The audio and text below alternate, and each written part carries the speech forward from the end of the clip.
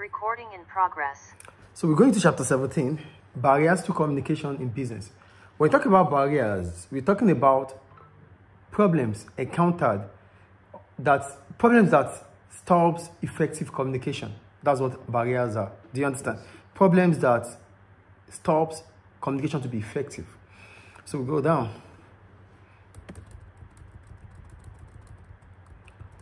Communication is only effective if the receiver understands the message sent. These are things that get in the way of good communication are called communication barriers. Some examples are given. So whatever that hinders effective communication, we call it barriers. I think it's clear. So one of the problems that encountered that causes barriers in communication is lack of clarity. When we talk about lack of clarity, they wrote, if a message is not clear, it may be misunderstood or ignored. Unclear communication may be the result of poorly written or poorly expressed messages. So here, what they are saying is that when the message is not clear, you will misinterpret it, or you will do what you are not supposed to do. The message is not clear.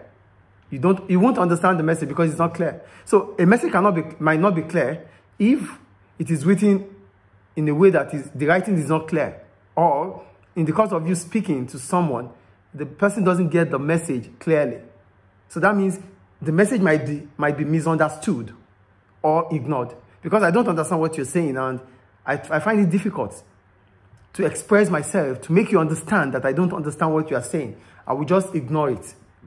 Do you understand? So if a message is not clear, the receiver might ignore or misunderstood it. That is lack of clarity. I think it's clear. So when messages are unclear or misunderstood, then it is not effective. Because effective communication comes when the sender and the receiver are able to communicate efficiently and effectively without any hindrance. Then I was able to pass the message, you were able to understand the message, and you gave feedback. That is effective communication. But feedback would not be given if the message is not clear. That's one. The second one, technological breakdown. A lot of business communication is done electronically. If technology is faulty, communication may become unclear or break down. So it's communication. It needs electronic movement. So if the technology used is faulty, that means there's lack of clarity. That's another problem there. Do you get it?